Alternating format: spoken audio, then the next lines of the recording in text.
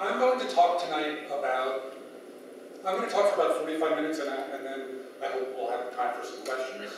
I'm going to talk about peak water. I'm going to talk about water and conflict and international security. I'm going to talk a little bit about climate change and water. I'm going to talk about what we call the Revolutionary War on my side of the Atlantic and the role of Britain in burning New York in 1776, I think it was. I'm going to talk about communications around water issues. I'm not going to talk about privatization and globalization and commodification per se. I'm not going to talk about water equity. I'm not going to talk about bottled water. Well, I wrote a book about bottled water a couple of years ago. And I have to say that Nate was kind enough to give me some tap water, and I requested water and not bottled water. I'm not going to talk per se about soft path solutions, although much of what I'm going to say is implicit in the work that I've done around the soft path. So let me start with this idea of peak water. Most of you have probably heard about peak oil, and I'll talk a little bit about peak oil and what it means, but I'm going to talk about peak water. A colleague of mine, Mina Polyalpin, and I wrote a paper that came out a couple of years ago in the Proceedings of the National Academy of Sciences about peak water, in which we discuss the concept and its application. And I'm going to talk about it in the context of three curves.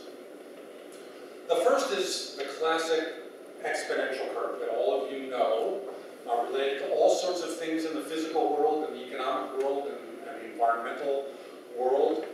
We see exponential curves in a lot of different places. This is the exponential curve of population from the year 1000 to the year 2000, showing the growth of population from a very small level to the current 7 billion, and it's going to go to 8 and then 9, and I'm not sure where it's going to end up.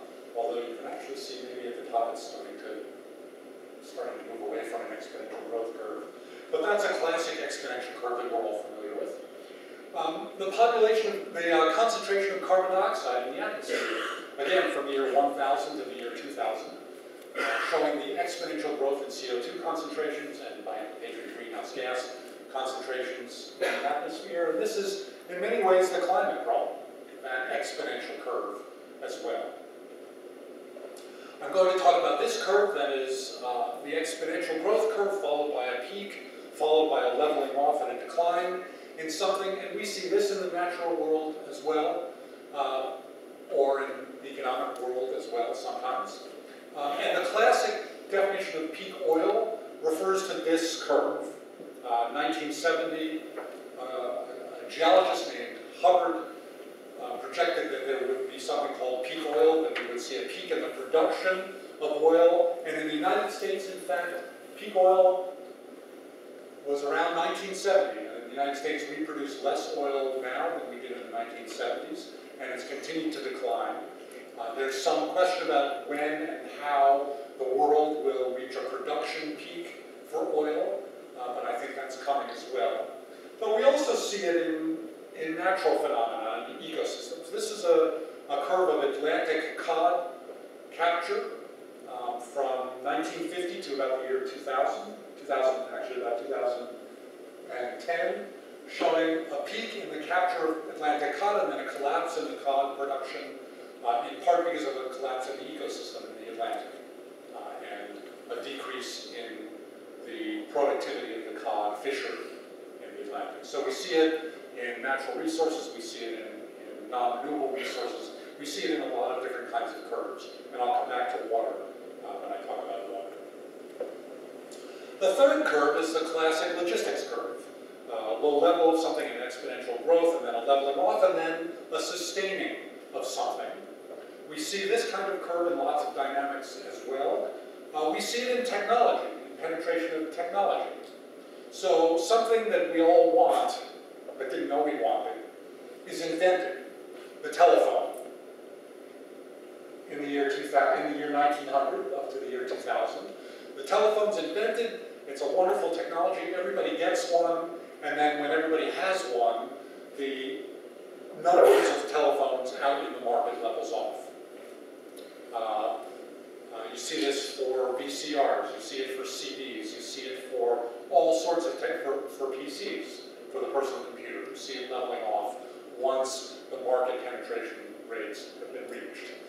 You'll see it for cell phones. In fact, if this is all telephones, perhaps it might grow with population, but the number of landlines may start to drop. It may have a peak and then a decline when it's replaced by cell phones. Cell phones may then be replaced by smartphones, and you'll see an exponential increase and then a leveling off when everybody has a smartphone. And we see this curve pretty regularly in technology. But we also see it in all sorts of other things. This is a curve that shows globally the cumulative dam capacity, the storage of water behind dams worldwide, from about 1850 to about 2010, showing an exponential increase in the storage of water behind big dams as we started to build big dams worldwide. And I'll show this curve again later in my talk, followed by a leveling off. Why? I'll come back to that. Now, in the water context, before I talk explicitly about peak water, there are certain characteristics of water that are of interest. We tend to think about water as a renewable resource. You all, of course, remember from your pre-university years about the hydrologic cycle and evaporation, the formation of clouds, condensation, precipitation, runoff, back to evaporation. That's the hydrologic cycle, and it's a renewable system. Water is a renewable resource. It's in many ways like solar energy, a classic renewable resource. But let me define two terms, renewable and non-renewable, just to give you a basic background. Non-renewable resources are considered stock limited. They're limited by the amount of something that's there. And think about oil for a minute. Oil is a non-renewable resource in the short term. It's created by the decay of vegetation over millennia, really thousands of years, eons. And from a human perspective, our extraction of oil is non-renewable. We take it out from a stock. The amount of oil we can get is limited by the stock that's there. That's sort of the classic definition of a non-renewable resource. It's stock limited. You can't take out more than is there. A renewable resource, in contrast, is flow limited. It's renewable. The flow is ongoing and potentially infinite. And think about solar energy as the classic renewable resource. The amount of energy that the sun produces is vast. And the amount that humans can capture is limited by the amount that falls on the surface of the Earth. Now, presumably we could build big satellites and expand the area that we capture solar energy. But it's limited by the flow that we can capture. The amount that we use has no effect whatsoever on what the sun produces tomorrow. It's not stock limited. We're not using it up. That's a renewable resource. It's flow limited as opposed to stock resource, as opposed to stock limited. Water and energy actually exhibit characteristics of both. There are renewable energy resources. Solar energy is an energy resource that's renewable, unlike oil, which is a non-renewable resource. Water is mostly a renewable resource, but water also has some non-renewable characteristics. And remember that, and I'll come back to that too in my discussion about peak water. So, back to these curves. I'm going to define three kinds of peak water. Peak renewable water, peak non-renewable water, and what we call peak ecological water. Peak renewable water is sort of this curve. When water is a renewable resource and humans start to tap it, we increase our demand on the renewable resource. And then once we're capturing the entire flow of some renewable resource, we can keep taking all of it. But we can't take any more. The exponential curve has to level off. And there's variability in renewable resources. If you think about this in terms of a river, there's a certain amount of average flow of a river. And once we take it all, we might be able to continue to take it all on average, but we can't have any more. Now, there are wet years, there are dry years, so the total amount that we can take may vary from year to year. But that's peak renewable water. That's a clear definition of the limits of even a renewable resource, the total renewable supply. Now, that begs the question, how much should we actually take? And the whole debate in the water world about ecological value is partly a debate about having reached peak renewable limits on a number of rivers, we're beginning to realize, well, maybe for ecological reasons, we don't want to take the whole thing. We want to leave flows in the river. But that's a different piece of this water debate. So the question is, how much should we actually use? And in fact, I'd like to argue that in many parts of the world, we're already approaching peak renewable limits on our natural flows. This is a graph of the flow of the Colorado River in the southwestern part of the United States from 1905 to 2006, 2007. The y-axis is million cubic meters per year.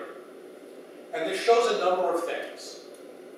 A little bit of background for those of you who aren't familiar with the region. The Colorado River is the biggest river in the southwestern part of the United States. It's shared by 7 states. It arises in the mountains of the Rocky Mountains as snow melt, it runs off, and it ends up in Mexico. It's an international river. It's shared by the US and Mexico. We have a treaty that allocates waters of the Colorado to the US and Mexico.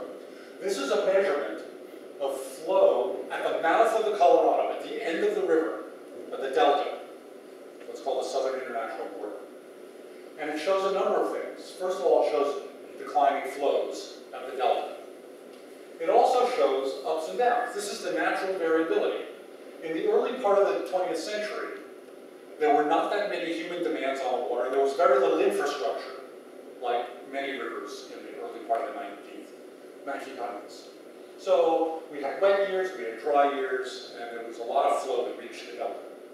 As the 20th century progressed, we started irrigating land in the western United States. The cities in the west started to grow. We started to withdraw water for aqueducts and move it out of the basin.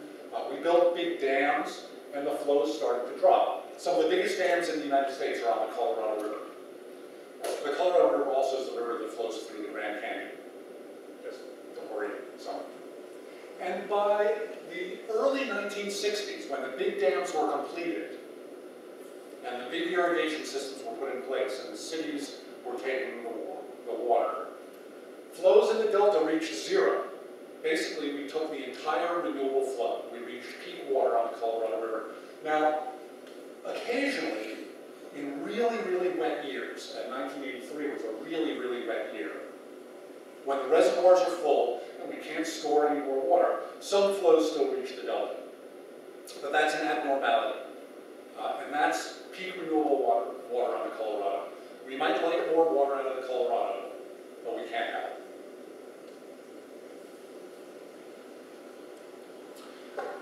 This is another example of peak water, another way of thinking. This is that reservoir curve that I described. It's global reservoir capacity from 1900 to about 2010. The y-axis is cubic kilometers of storage, total volume of water stored behind the big dams. And it shows, 1900 we had very few big dams. And we started to build dams, and the 1950s and the 1960s and the 70s were a period of enormous construction. We built bigger and bigger dams in the United States and in the Soviet Union and in other parts of the world. And then it started to level off. And it leveled off for a variety of reasons. We reached, to some degree, I would argue, peak reservoir storage. Now, we will still build more big dams, a few big dams. I think this volume may go up a little bit, but it's not going to resume its exponential growth, in my opinion, for a whole series of reasons. One is, we've built on almost all the good dam sites. We've built on a lot of bad dam sites, too. That's a discussion we could have. It's all in mind. This was a period where we didn't care about, or we didn't understand, the ecological consequences of big dam construction. And we do more today understand those implications. And so, from an ecological point of view, it's increasingly controversial to build big dams now. So there are ecological constraints. There are economic constraints. This was a period of time when governments, especially in the United States and the Soviet Union, heavily subsidized at the federal level big dam construction because they were promoting irrigation, and in India as well, I would argue. They were trying to expand food production, they were expanding hydropower production, and governments paid for a lot of that construction. And government finances and budgets are different in the 21st century than they were in the 20th century, almost everywhere. And it's harder and harder to find financing for these projects. If you look at the true economics of them, when we didn't care about cost benefits, or we didn't understand cost benefits, this curve was a lot easier to sustain. And finally, there are political reasons as well. There are community implications of building big dams. Communities get flooded, communities downstream lose water access when water is stored behind dams and taken out for irrigation to a different basin. So there are economic constraints, there are political constraints, there are environmental constraints, and there are physical constraints, all of which are involved in this curve. This is a curve of total water withdrawals in the United States, and I would argue is another example of peak water. This is total water withdrawals for everything, for irrigation, for power plant cooling, for residential and industrial and commercial uses. All total water withdrawals in the United States. From 1900, again, to about 2005. The y-axis is cubic kilometers per year in withdrawals, and it shows a couple of things.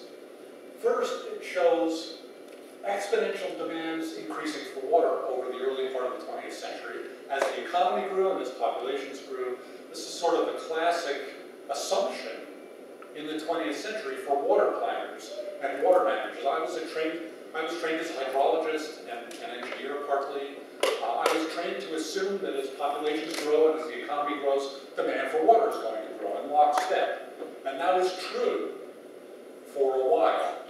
But in the late 70s, early 80s, the United States reached peak water. We use less water in the United States today for everything than we used 30 years ago. And on a per capita basis, we use a lot less per person because populations continue to grow. So per capita water use divided by the population. So per capita water use has dropped even more than this drop from peak water. Why? A lot of reasons, and I actually think there's a dissertation here that hasn't been done, if anyone's looking. I'm trying to push this on US PhD students, but not yet. Part of it is physical. We might want more water out of the Colorado River in the western US, but we can't have it. There's a physical constraint. Part of it is economic. We're beginning to price water a little more realistically. Part of it is technological. We're using more efficient approaches for producing the goods and services that we want. We're growing more food with less water. Our toilets and washing machines are more efficient than they used to be. We're meeting our demands with less water.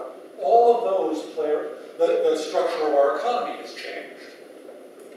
Partly, we've exported, and this is something Professor Allen understands better than most, our water production costs to other places where more water-intensive industries are now producing somewhere else, and we're importing water in the goods and services that we consume. All of those things are implicit, I believe, in this curve. Now, will this curve go back up in the future? Maybe. But there are physical, economic, environmental, and political constraints. I think to some degree, one could argue we've reached peak water. The other side of this is that if you continue this curve exponentially up,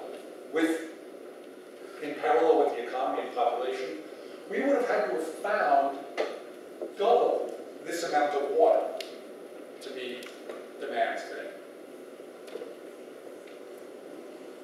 It would have required another 850 cubic kilometers of water per year. And to be honest, I don't know where we would have found that water in the United States. We don't have 850 cubic kilometers of water that for environmental, economic, political, and social reasons we could tap. So in that sense, it's a good thing. So that's peak renewable water. Peak non-renewable water follows this curve.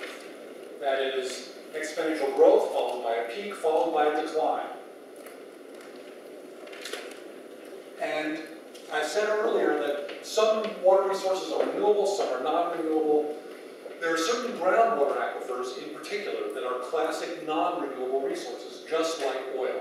They should be thought of as stocks, not flows. When you consume groundwater faster than nature naturally recharges it, it's a non-renewable resource. And we see non-renewable groundwater, fossil groundwater, in the Central Valley of California, the Ogallala Aquifer, the Great Plains of the United States, in Libya, in the North China Plains, in parts of India. A substantial amount of groundwater that's used worldwide is non-renewable groundwater. It's recharged, it may be recharged faster than oil is created on geologic times, but in some places not much. Think about Libya, there's vast resources of groundwater under Libya, but it's not being recharged by natural precipitation, which is the source of natural recharge, typically. And in that sense, you see an increase in groundwater use, you'll see a peak, ultimately, and then you'll see a decline as the economic costs of pumping grow. You overpump a groundwater aquifer, the levels drop, it becomes more expensive to pump. And so there's an economic component to this, and that's a non-renewable peak. That's peak non-renewable water. And here's an example. This is the pumping of groundwater from under Bangkok, and it shows over time an increase in total pumping, followed by a peak, followed by a decline as the cost of pumping exceeded the value of the water. And we see it elsewhere as well. This is the Ogallala Aquifer that I mentioned, showing enormous drops in the groundwater level. The red color is big drops, more than 40 feet or more than 20 to 40 feet in declines in groundwater level. There are parts of India that are losing groundwater meters, multiple meters, tens of meters a year. Very rapid decline in groundwater level. And in parts of this region, just to orient you, this is South Dakota, Nebraska, Colorado, Kansas, Oklahoma, New Mexico, Texas. This is really the great, what we call the Great Plains of California. It's where a tremendous amount of tremendous volumes of field crops are grown: wheat, soybeans, corn.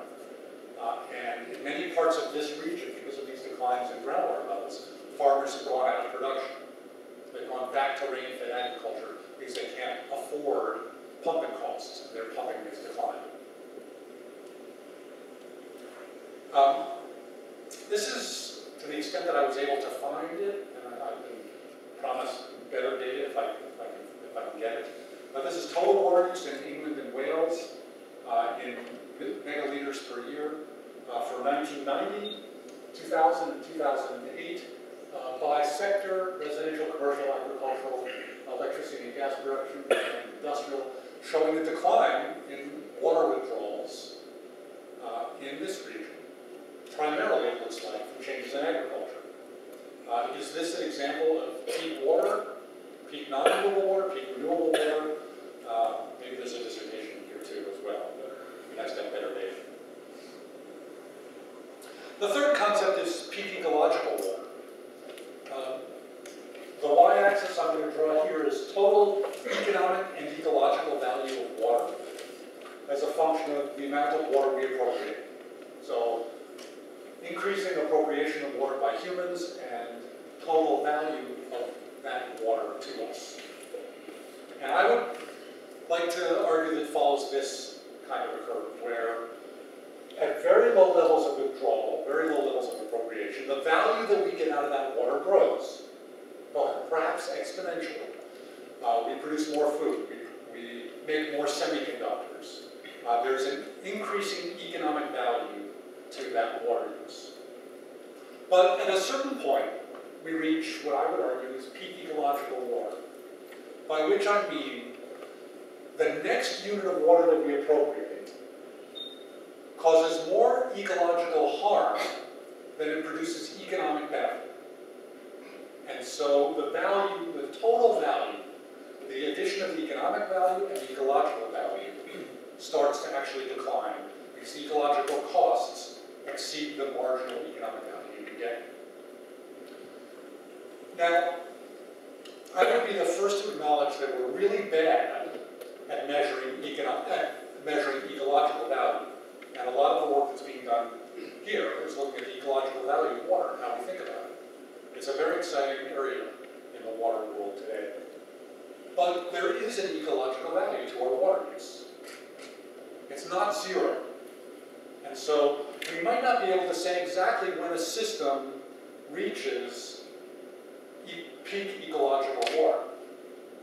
But I would argue that in some places we're past that point already. And I would point to, for example, the RLC, where water withdrawals from the RLC in Central Asia, out of the Amudari and the Sirigari River, have caused a diminishing volume and an increasing salinity in the RLC. That water was taken out to grow cotton in Uzbekistan and Kazakhstan and Tajikistan. All 24 species of fish that were only endemic to the RLC are now extinct. This may be a subjective value judgment on my part, but I would argue that that ecological cost is greater than the economic value of the cotton we produce out of the RLC. So again, that's until we're really good at putting a dollar value on ecological value, it's to some degree a subjective point. But the concept of peak ecological water is an increasingly important one in the way we think about water management, in the decisions we make about building big dams, or tapping groundwater, or what we choose to grow in different regions. And that's the concept of peak ecological water.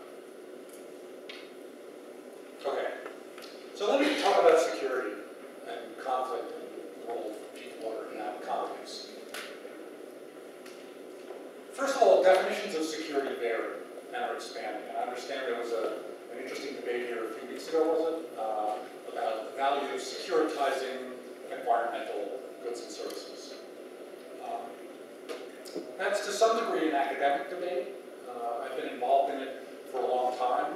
There are a lot of different definitions of security, from the classic realpolitik in the 1960s and 70s and 80s, that is superpower politics and the Cold War, to the field of environmental security and what it means, and the broader field now of human security and what it means.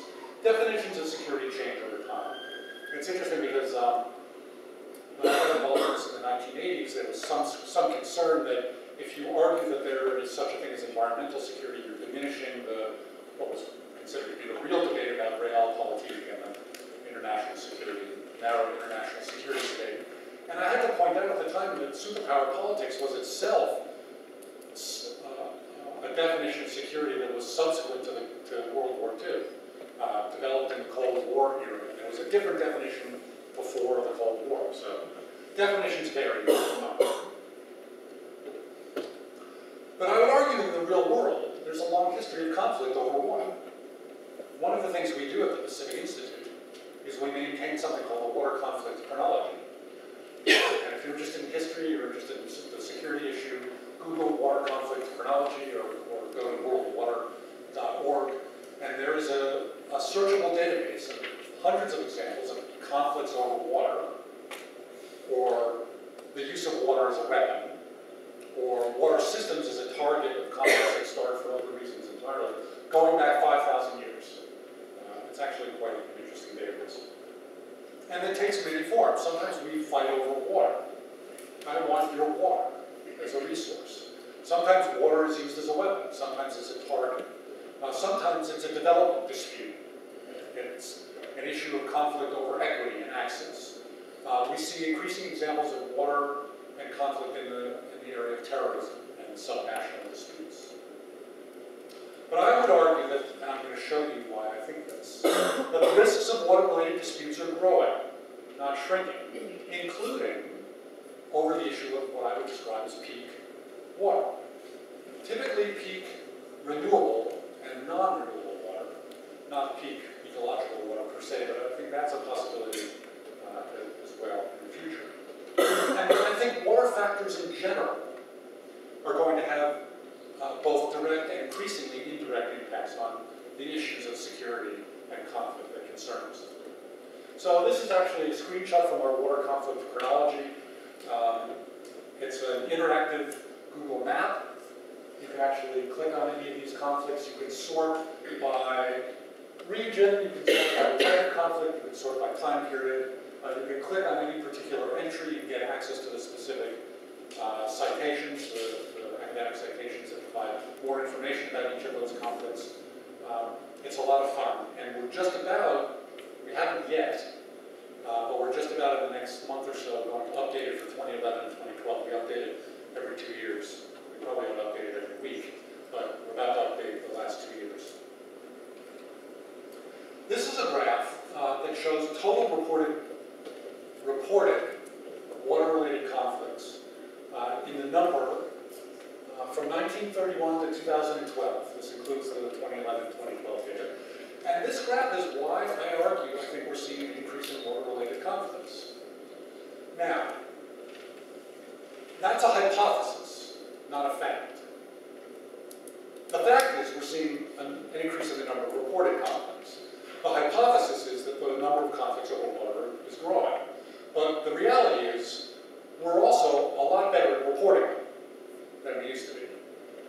Today, when there's even a small regional dispute where there's violence over water, and I would note that the chronology is violent conflicts over water, it's reported immediately on the internet. I get it on Twitter in a couple of minutes typically, or it's on a news feed that I get on the websites that I see. So we're reporting more efficiently. Whether or not there's a real increase in the number, I'm not sure, but I believe there is. But I acknowledge the reporting challenge. That's a data issue. But it's more than this. If you split it by nation-to-nation conflicts and subnational conflicts, you see an interesting trend. And that is a growing increase in subnational conflicts as opposed to national conflicts, although they're both growing. As you'll see, the red line is subnational conflicts, the blue line is state-to-state conflicts, where water crosses an international border and nations are involved.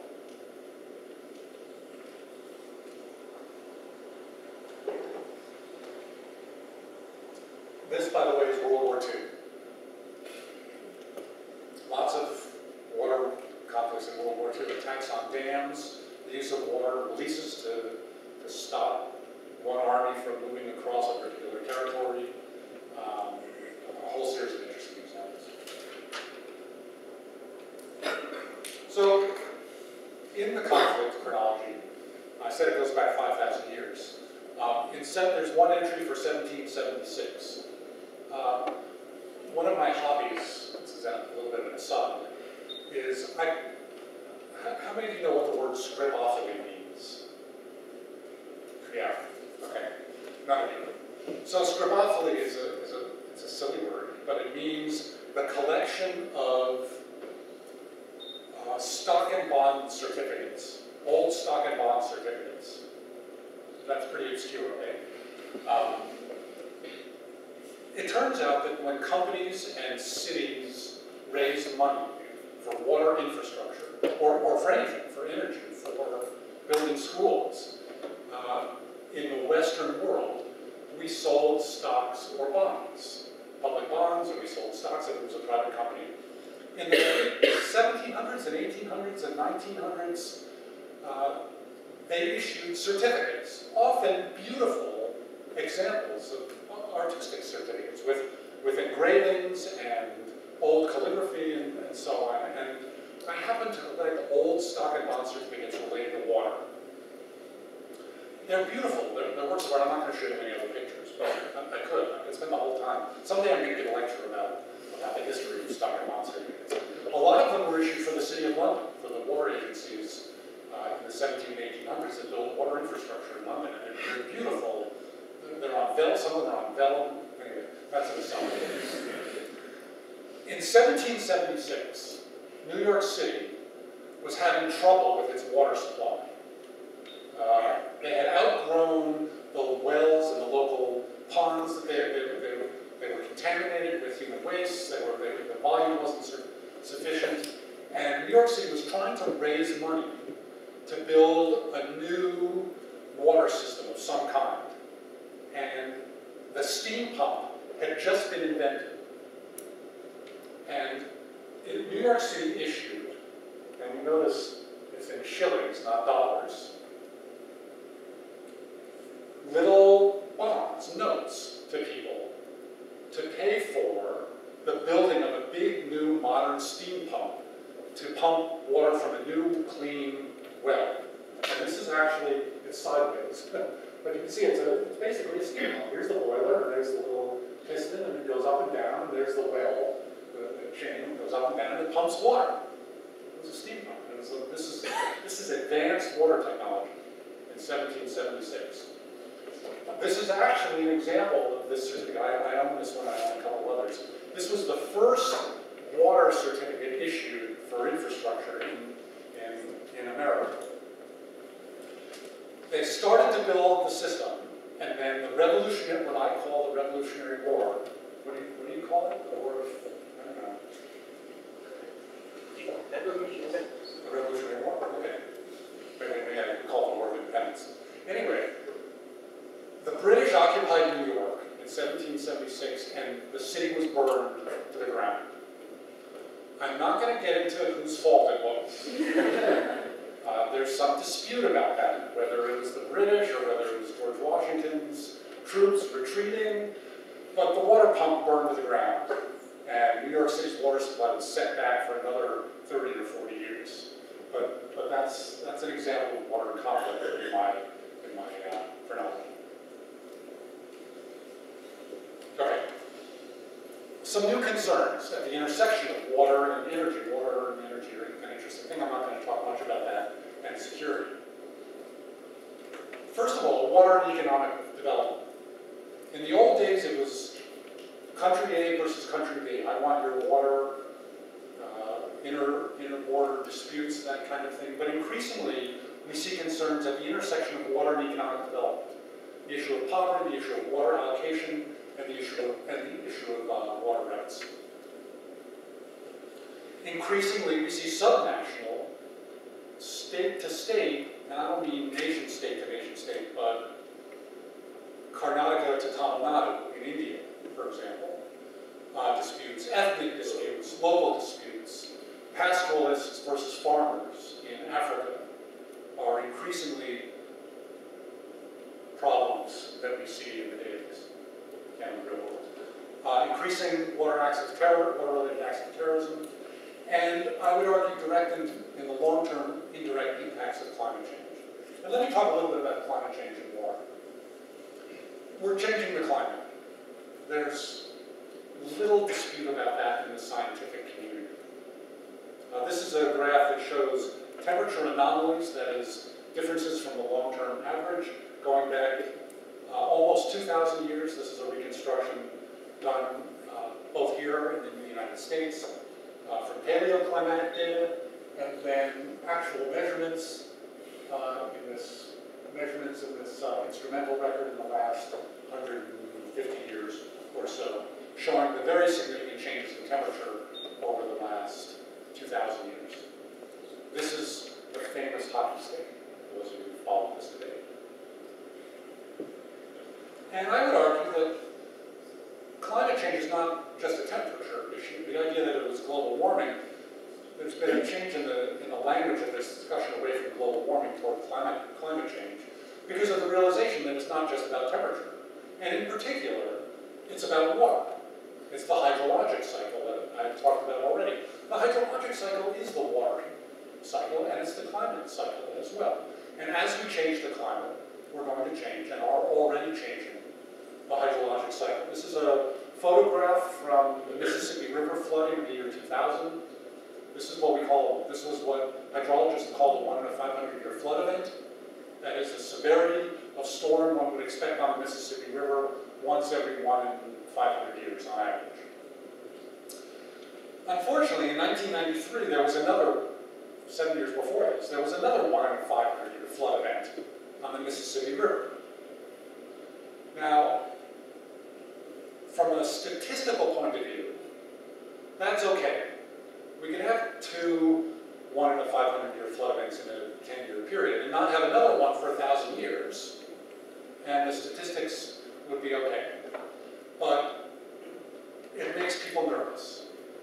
And in fact, we're seeing an increased frequency of extreme events, extreme hydrologic events, floods and droughts in many parts of the world that are increasingly scientifically being attributed in part to to climate change. And there's a fascinating, the research in the climate community around understanding the connection between climate change and the statistics and the physics of extreme events is a very exciting field right now.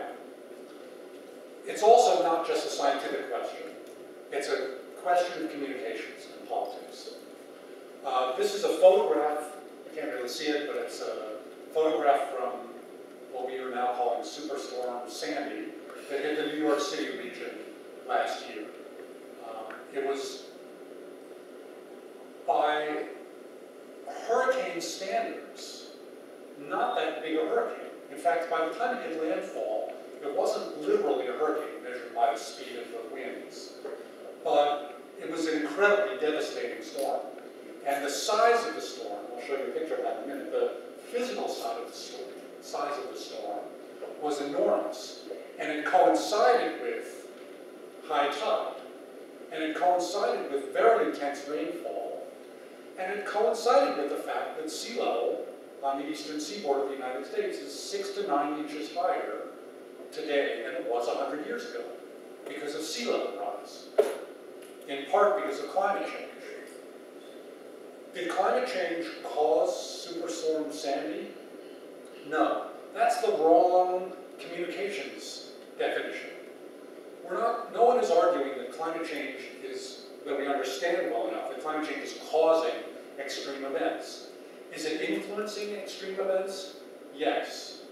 And in fact, the argument increasingly in the communications area now is that all weather events are increasingly influenced by the fact that temperatures are higher, sea level is higher, there's more water vapor in the atmosphere because of human-induced climate change. And this was the cover of Business Week magazine the week after Superstorm Sandy, because it stimulated a debate, a national debate in the United States and an international debate to some degree, that we have to stop ignoring the role of climate change. It's an interesting change from 10 or 20 years ago. This is a satellite photo of Superstorm Sandy, just to orient you here. This is New Jersey, right here. This is Long Island. This is Manhattan right here. The storm is going around like this. This was a massive storm. It wasn't necessarily a hurricane, but it was in size and impact. As you know, $50 billion, $60 billion worth of damage. A massive, massive event.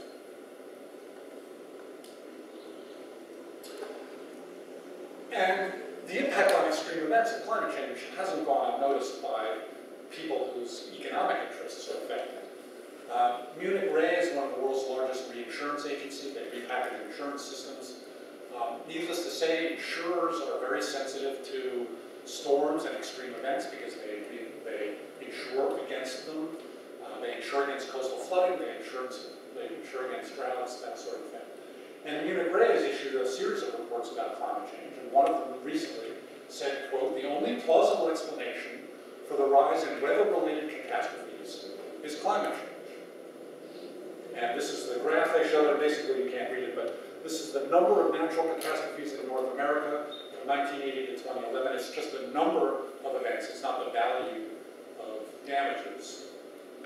For the red, the tiny little red one is geophysical events. This is basically earthquakes. The green is meteorological events. This is storms, in particular hurricanes. The blue is hydrological events. That's flooding events on rivers.